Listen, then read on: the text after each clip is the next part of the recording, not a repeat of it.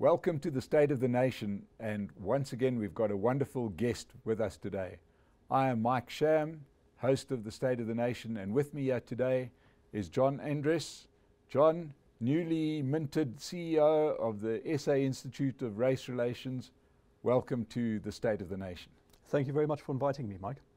Great, and we're going to kick off with a question that I'm sure a lot of the people watching us today are going to want to know. Who is the SA Institute of Race Relations, and what do you do? Okay, so the SA Institute of Race Relations has been around for a very long time. It was founded in 1929 with the purpose of studying the relationships between different groups in South Africa. And of course, already at that stage, you could see that race relations were important, even though it was long before apartheid. The Institute of Race Relations continued studying matters economic, socio-economic, rights-related, all the way through the apartheid era and into the present. And has always advocated for freedom and for the equal treatment of citizens. That was really its raison d'etre during the age of apartheid, and afterwards it still continues to be the essence of its message. It wants to promote freedom and the equal treatment of all South Africans. But where has the SAIRR, and we'll just call it the IRR, yes, because that's what most people refer to you as, it doesn't appear to me to be an overly muscular organization. You don't run off to court a lot. Well, we think there are two courts in which you fight your battles. And the one is the court of public opinion, and the other is the court of law. Right. And often what really makes the biggest difference is winning the battles in the court of public opinion. Because the opinions and the ideas that dominate a society are what shape the policies, and the policies are what shape the outcomes. So if you want to have an impact on the policy debate, you need to have the right ideas out there.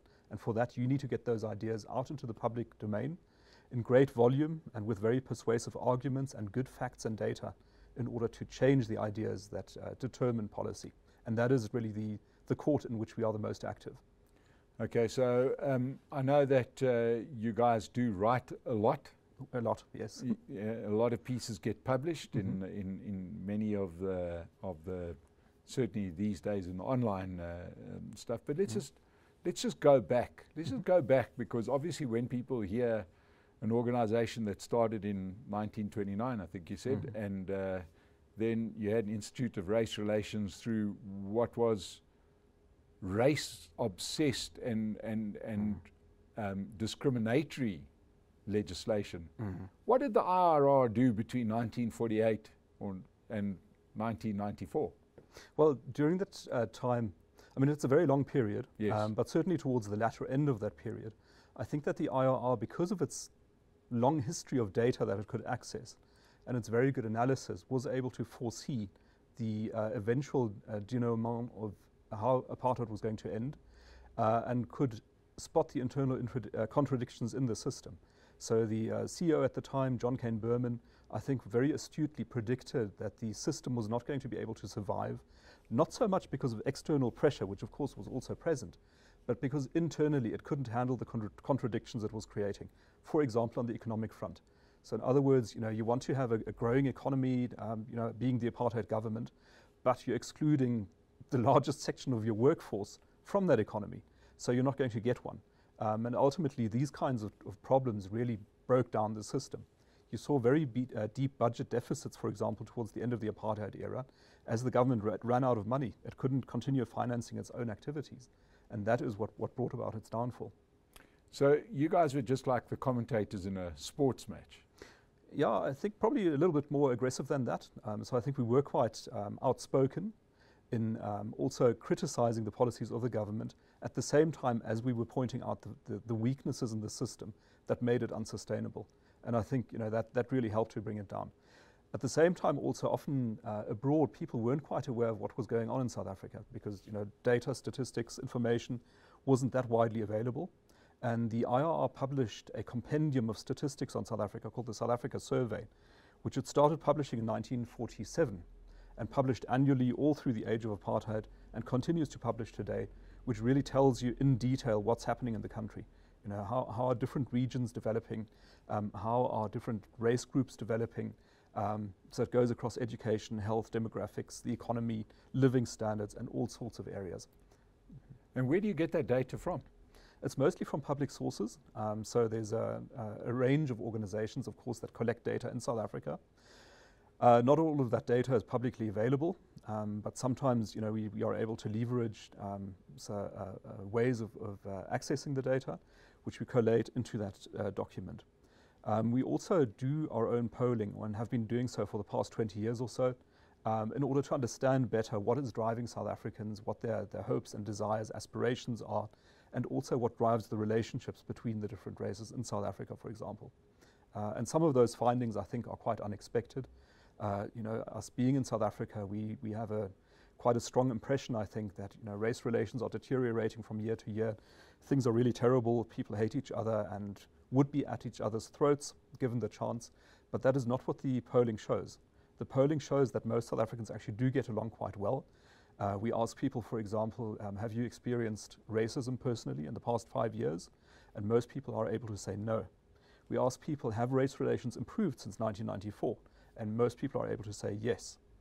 We also see that the things that people are interested in addressing in the country are held in common across race groups. So it is issues like unemployment, for example, crime and safety, and really basic service delivery issues like education, healthcare, infrastructure, water, really the basics. That is what dominates people's interest at the top of the list. At the bottom of the list are the racial issues, the inequality, and also the land reform. So what you're highlighting there would, I suppose, one would call the disconnect between the headlines and life as it's lived on the ground. Correct, yes. And you'll also know, Mike, that the kind of feeling we've got at the moment in South Africa, the mood in the nation, I think, is quite glum and a bit despondent. And one of the things I think we should take heart in is our fellow South Africans. Because once you get away from the headlines and you get away from the grandstanding politicians, and you think about the ordinary people in the street, the people that you interact with every day, South Africans are pretty decent folk who share many of the same interests, and I think really also have an interest in seeing South Africa develop into a different kind of country that works much better than it is working at the moment. Yeah, but obviously within this we've got some very powerful, very vocal, animated politicians.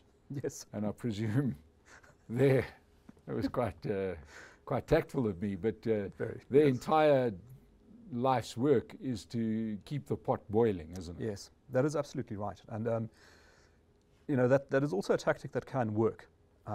But I think there's maybe an observation to share on that here in South Africa, which is that we have 75% youth unemployment. Our general unemployment level is around 46%, and that is including people who've given up looking for work. Our incomes have stagnated over the past decade, and so, socioeconomically, we're not in a good space. This is a very fertile environment for a populist, redistributive message, to work as a political message. And not only is the environment fertile for that kind of message and receptive, at the same time, we've also got a party that presents that message very convincingly. We've got a very charismatic leader in the form of Julius Malema, who's also very tactically astute. I think, is one of the politically most astute politicians in South Africa. His branding is spot on. If you look at the campaign posters of various various political parties, I think the EFF parties are really the best. Simple messages, clear color schemes. It is immediately apparent what it's about. And Julius Malema himself is also very charismatic. So you say you've got these two things. You've got the perfect conditions, you've got the perfect medium, you've got the perfect messenger, and yet support for the EFF doesn't get far beyond the 10% mark. And part of the reason for that, I think, is that the population is not receptive to the message. It is not receptive to the message of division, polarization, extreme redistribution that is being presented by that party. Well, John, I lived through the 80s and even into the early 90s, and if the sort of talk that has become almost accepted as gospel these days, that we were on the verge of a civil war, was nowhere near the facts. We had deep unrest, but it was in no way threatening to spill out into the streets in some kind of major pitched battle. This was hardly Sarajevo. Well, we did kind of get a civil war after 1990. Yes. You know, so I mean that's really when the big conflict started, I think. But even that was regionalized, Yeah. and it was really a power grab as opposed to an uprising against the system. Yeah. You know, there was, I suppose, the IFP versus the ANC for who was going to control the KZN, rural KZN. Yeah, and I think it was really the ANC asserting itself Yes. as the legitimate successor to the NP, to the National Party, and making sure that its competitors did not have a chance. So the IFP was, I think, the main focus of that. But it did cost many, many lives, and it was internal strife within South Africa. But it always amazed me that even something like that failed to spill over. Yeah, and it could have gone, you know, far worse if you think about it. Well, could it? I'm not 100% sure. You know, you kind of had, and just as a sort of a, without sort of splitting hairs, it wasn't to succeed control from the ANC. It was actually, there was no control. Those were areas that I don't think had seen much governance one way or the other. I suppose you had a proxy government in the IFP, but no matter. The point is that this South Africa remains a country with high levels of goodwill. Yes. That's not recognised enough. Yes. And the easy go-to bruise to poke is to say, well, you know, we're on the edge of some kind of racial uprising, which I don't think we're even close to in South Africa. Is that your finding? Yeah, I would agree with that. Of course, then we have to think about July last year, you know, and the riots and unrest that happened there. And I think it would be wrong to present that, I think, as an outright conspiracy to overthrow the government. I think that's not what it was. I think there was some political forces involved in it, but the way it unfolded, I think, really was pretty uncontrolled and ultimately driven more by opportunism than by a plan. And I think, you know, that also speaks to your point. This was not, I think, a racial conflict. You might argue that in some parts it might have been a class conflict. And I was surprised not to see political parties understand that. But you remember those scenes where you had sort of property owners armed with firearms standing on a bridge with a group of people approaching them. And I mean, that was class warfare.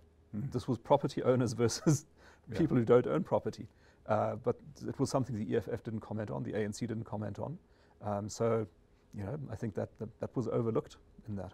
Yeah. Now, I know that you're not, you do a lot of analysis. You're not there just, you know, you're not a political analyst as such. But it feels like much of what we see today and the uprising in KZN sort of brought it out, wasn't so much, it seems like what's back up for grabs is the old IFP supporter that supported Jacob Zuma under the guise of the ANC, and they're now back up for grabs by the looks of things. Yeah, and I mean, if you look at the election results in KwaZulu-Natal, it used to be that KZN was a drag on the ANC, in the sense that the ANC performed at higher levels in the rest of the country than in KZN because of the IFP mainly. That changed under Jacob Zuma, where it became, you know, a strong support base for the ANC.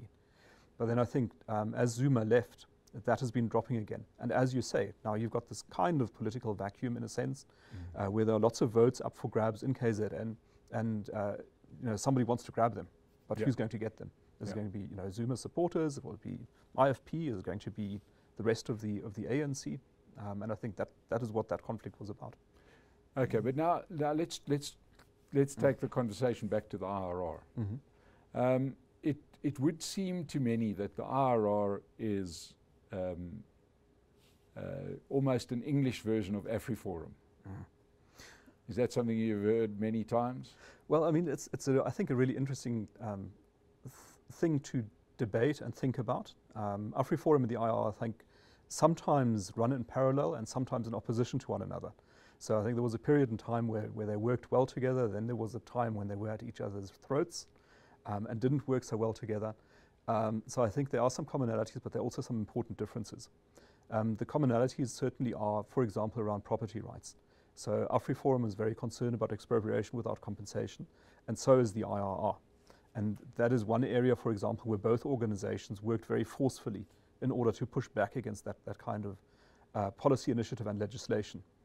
Where maybe there is a difference is that I think the IRR still very much has an inclusive view of South Africa's unitary state, which I think AfriForum is beginning to question for good reason. You know, if you look at the way the administration is failing large parts of the country, it is not an unreasonable conclusion to say, well, you know, if you can't trust the central government, you better sort things out for yourself.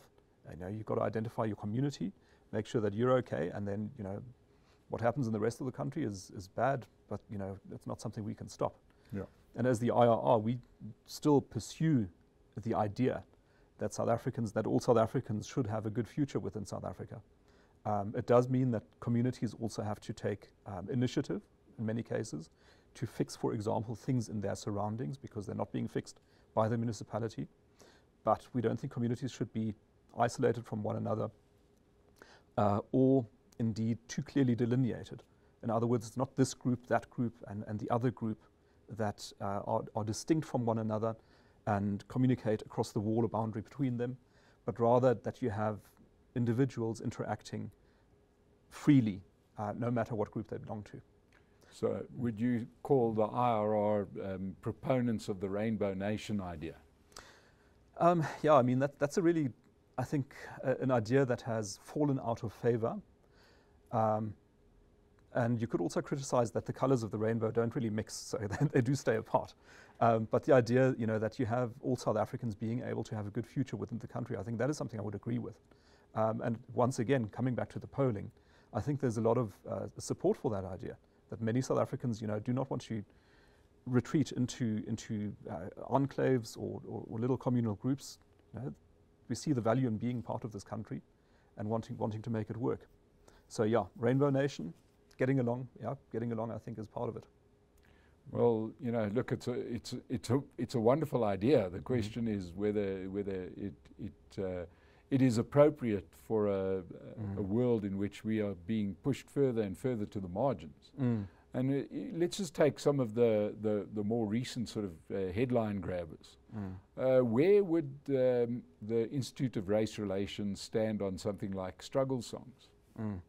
I mean, we had a little discussion around that yesterday, which is usually always scheduled to last about an hour or so. I think it lasted 3 or 4 hours. So in other words, freedom of speech is a really difficult issue to get your head around if you get into the detail.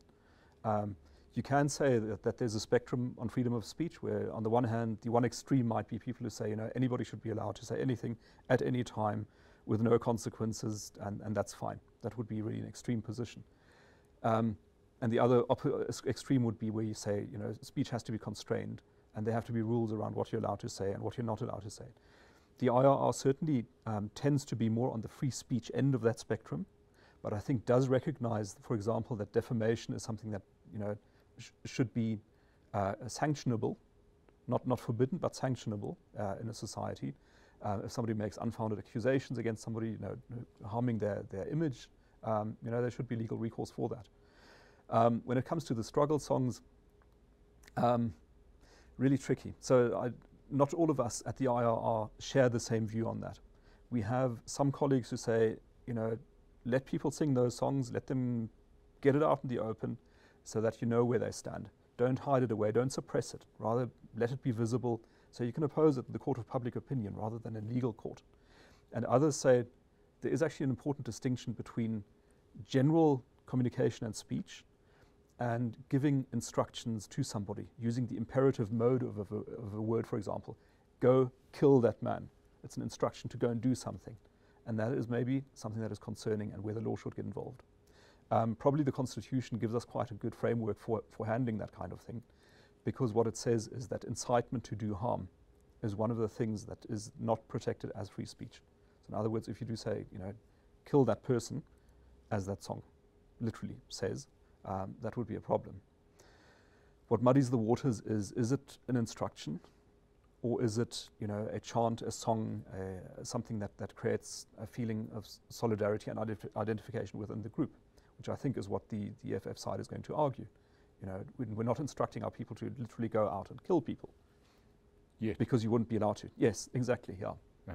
And you've got those really, I think, concerning statements from Julius Malema at that cross-examination. Yeah. Yeah. It's interesting, just sort of thinking and more sort of comment than anything. The question is, is Julius Malema a budding future president, or is he just Eugene Terblanche in a different skin tone? I think his ambitions do go in that direction. Yeah. But I wonder if he's going to get there.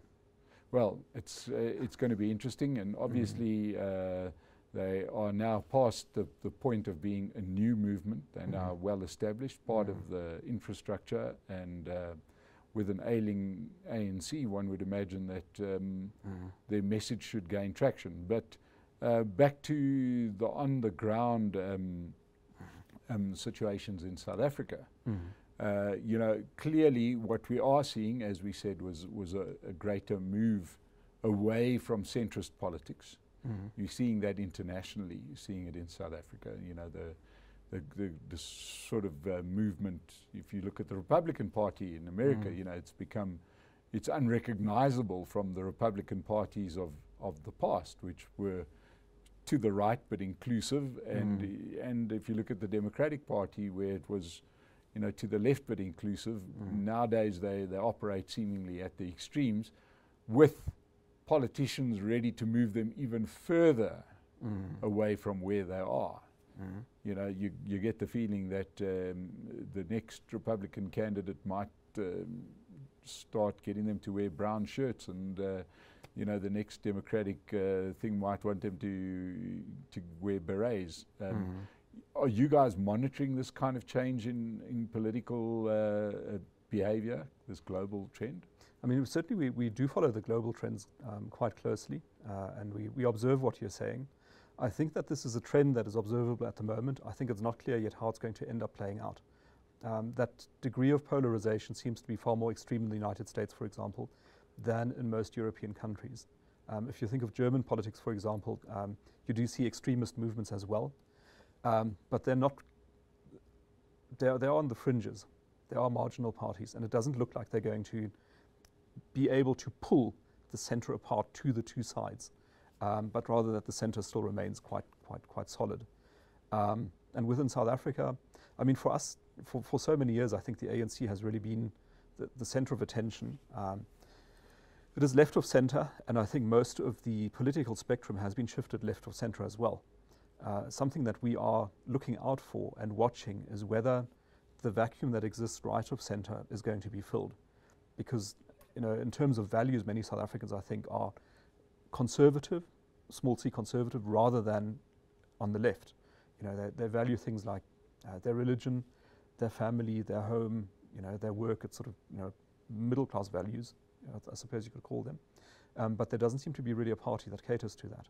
Well, we could argue that the previous man that sat in that very seat just a few weeks back was Herman Mashaba. Yes.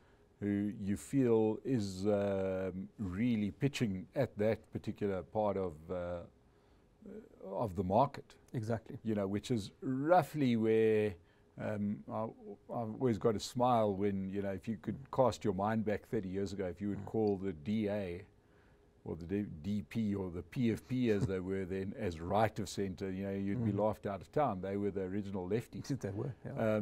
But then I suppose the Republicans were the party of Abraham Lincoln that abolished slavery. So parties also change like people do.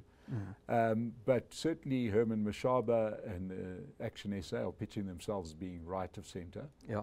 There's going to be an interesting debate around two issues, and I'd be very interested to know what your views are. One being this surge of South African firstism. It's not quite xenophobia yet. We haven't started burning people. That's always just not too far behind in South Africa. But we've seen the mass vigilante movement starting to emerge.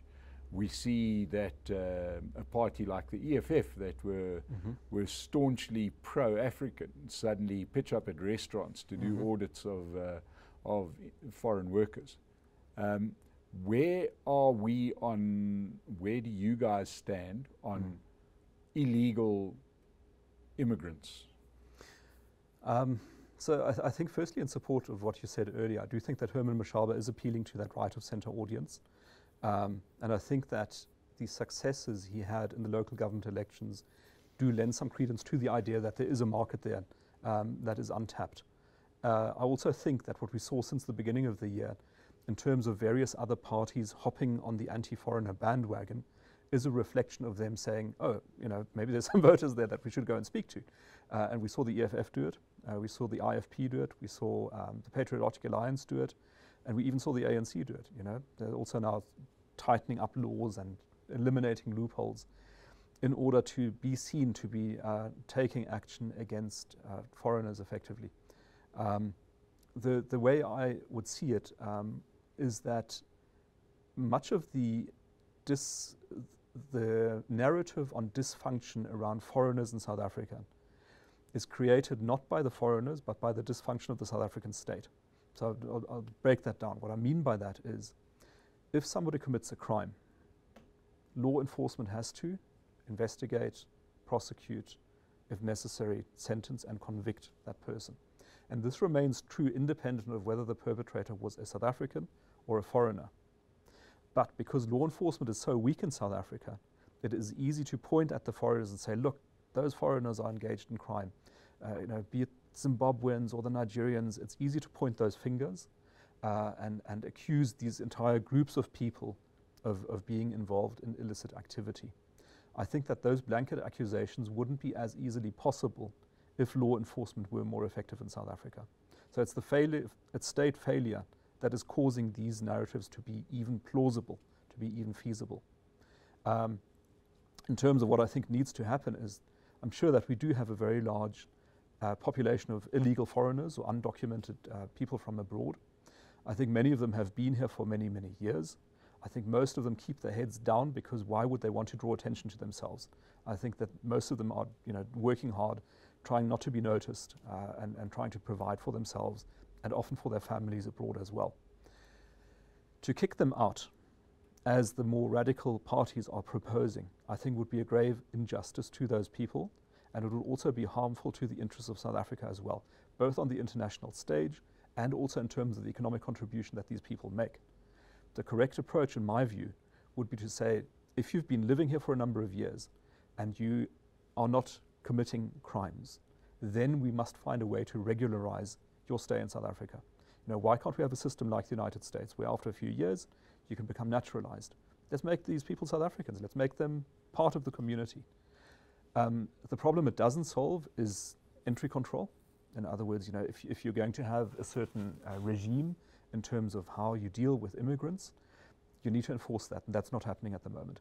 So what we have is a sort of a split system, where if you are trying to come here as an expatriate representative of a global company, you're following all the rules, crossing all the T's, dotting all the I's, and still you can't get your visa because the process is so difficult and so it takes so long and you don't get an answer, etc., etc., keeping out the wrong people. On the other hand, if you're able to walk across the border, it is quite easy. And it's a crazy system, you know, it's not doing us any favors. So what we need to do, I think, really is figure out what we want, treat the people already here fairly, and then implement a good system. Yeah, look, I suppose there's a bigger question that underpins all of this, and that is that I think South Africa really needs to decide whether it's a country of laws or not.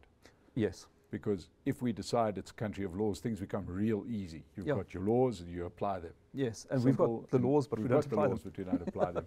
And Exactly. in actual fact, as Lindiwe Sisulu showed the other day, is that those meant to uphold the laws and swear on the Constitution don't really believe in it. So I think we're going to have a real battle to get our government to implement those laws again.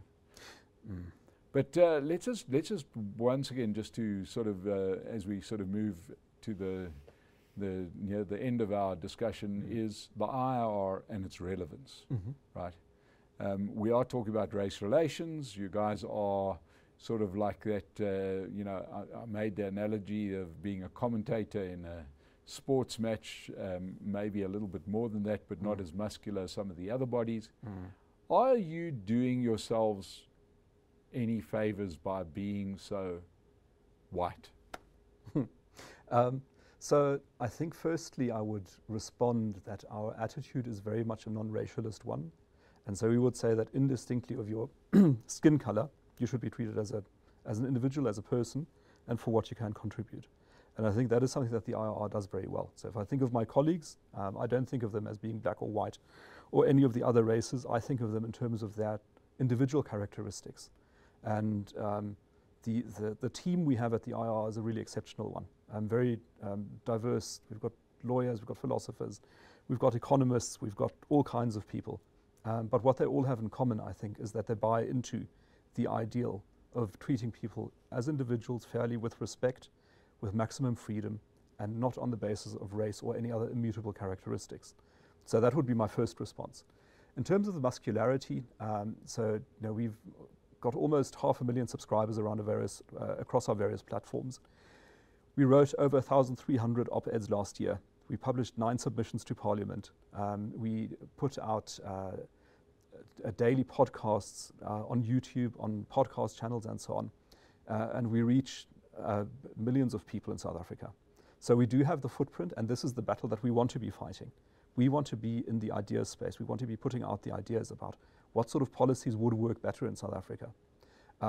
And the question, I think the challenge for us is to grow that footprint further and to make sure that our ideas are perceived and received in the public square with the attention that they deserve. Well, John, all I can say is let's hope they do, because I think the work you do is important. And the message you are trying to send out is one that is very positive for South Africa. It's what got us here, and what did lead South Africa down the right path for many years towards great economic growth and wealth creation, as well as a better life for many South Africans. And since we've turned our back on it, the proof has been in the pudding. The country has gone in the other direction. We now have exclusionary, we now have unrest, etc., and a absolutely critical unemployment rate that's not helping anybody. Yeah. So let's just hope that that people are listening to you and that you guys can keep on growing. Let me make one concluding remark, if I may. Please. Which is, at the moment, that the policies we've got are diametrically opposed to getting the results that we want. In other words, for example, we're trying to get investment, but we've got expropriation without compensation as our investment strategy. We're trying to get more employment, but we've got restrictive labor laws as our employment strategy. We're trying to get better education, but we've got centralized education that's terrible. Across the board, we're doing the wrong things at the moment. Yeah. And you wanted to, now we're in extra time, people, so stick around. This always happens. But Yes. In essence, I suppose what you're highlighting is something that I think not a lot of people are understanding. And that is that, it's all fair and well. Like I said to somebody the other day, that we decide that we're going to, I make a comment to you and I say, let's have a game on Saturday. And you say, that's fine. And you pitch up with your golf clubs and I pitch up with my tennis racket, right? Yes. It's a bit difficult for us to then play that game when you're trying to hit a golf ball and I'm trying to play tennis and we're not playing the same game. And I think at the moment we've got a government that really wishes it was 1965 and they were part of the Soviet bloc. Yes. Right? But yet they've got a whole lot of rules that are set to run a modern country. Yeah. They are ill-equipped to do that. They're trying to adjust to a small degree. They can't. Yeah, and it used to be the idea that you had to own the means of production. Yeah. Right? I don't think that's the idea anymore, but you want to control the means of production. That means you have lots of rules, lots of taxes, lots of regulations in order to make sure that you can guide the development of the country the way that you think is right. And this is exactly what's not working out at the moment. It is this fear of letting companies do the things they do best freely, the fear of letting citizens do the things they do best freely, that is stopping us from developing. Right? And that is really at the very core of the problem that we've got at the moment. Is the government is trying to be too helpful. It's trying to say, you've got to fix the unemployment. Let's have job creation problems. We want investment, so let's have investment conferences. Yes. That doesn't work. I think we've got to acknowledge that we've been here before. right? We were there in the 80s when the National Party still wanted to run the country as if it was the 50s and it was the 80s, and the world had moved on. What had worked back then no longer applied, and until the day before they announced Nelson Mandela's release, they were still holding on to this idea that they could run this nationalist government, which had been popular as a movement in the 20s and 30s and reached its zenith under Hitler, of being a national socialist party in a modern world that had moved away from it. And I suppose we've got the same thing again. You've got the ANC being this communist party in waiting, trying to expound on the the National Democratic Revolution in a world that doesn't need more revolutions. Yeah, exactly. And I think it's also this idea of being able to pick winners. So, you know, governments think, you know, we must pick a winner in this industry or that race group or whatever the case might be. And that's a terrible way of going about things, because governments are not good at picking winners. They're too slow and too big, and it's too complicated. You can't figure it out. You've got to let people figure it out for themselves. You need to give people the freedom to interact with each other and to build these emerging solutions out of the interactions. During the lockdowns, American unemployment spiked. People were very worried about that, obviously, but I was sure that that was going to come down very quickly as well. And why did that happen?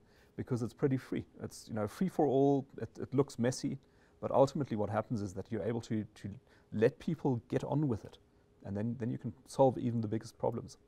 And John, I suppose in closing we can all agree on one thing. It comes down to one thing only. It comes down to the money. There comes a time when governments just run out of money to do what they're doing, and if their policies and actions are out of line with what the money wants them to do, they will fall by the wayside. And we saw that in the 80s with the National Party. That stopped doing what business wanted them to do. They stopped doing what international investors wanted them to do. And we saw massive disinvestment. We saw spiking deficits, etc. And eventually you are dragged kicking and screaming down the road that you should have just walked down in the first place. Or your only other option is where you just take the Zimbabwe route and you just say, look, we don't care, we're going to go down to naught, but as long as we're in charge. But I suppose right now we've got a country that's in economic crisis, fiscal crisis, and I suppose many of the things that we all hope will happen will come to pass because it's the only way, I'd imagine. I think there's a chance. You know, I think there's no certainty about that, but I think we're approaching a kind of tipping point where the government has run out of money, it's run out of ideas, it's run out of electricity, and something's got to give. You know, and one thing that could give is democracy. So you turn into Zimbabwe and just say it doesn't actually matter what the economy does, we'll just make sure we stay in power. Or what gives is going to be the government and the economic policies, which get replaced with something better that works better. But it feels like we are approaching that point, yes. But I suppose before we scare the hell out of our viewers, the likelihood of the Zimbabwe-style outcome is not that great given our poor military. Yeah, I think that's one reason. And I also think that within the ANC there is a certain commitment to democracy and desire to be a democratic movement. So, you know, we often get this question about when the ANC loses an election, will it let go of power? And at the moment I'm inclined to say yes. I think it will. Well, it's looking more and more to me like they can't wait to give away power because it's become a burden. But John, thank you so much for your time today. I really had a wonderful chat. I hope everybody out there has enjoyed it as much as we are. We would like to thank our sponsors, Trade Nation, Blackstone Futures. If you want to trade markets, go visit their website. You'll see their ad before and after this particular broadcast. But thank you so much for joining us today, and we'll be back with another look at the state of the nation. John Endres, thank you very, very much. Thank you very much, Mike.